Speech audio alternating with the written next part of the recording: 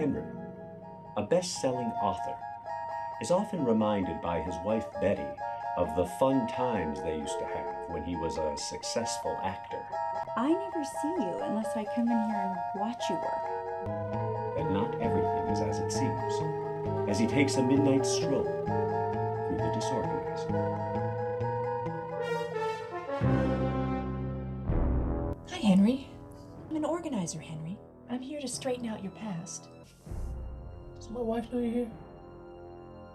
You're definitely dreaming here. Did you ever watch Scrooge?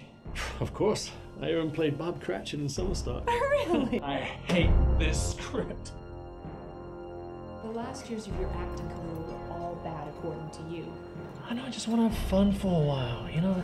Maybe even write a book. Book? I mean, you want to give up a successful acting career to go frolic in France with your wife and write a book?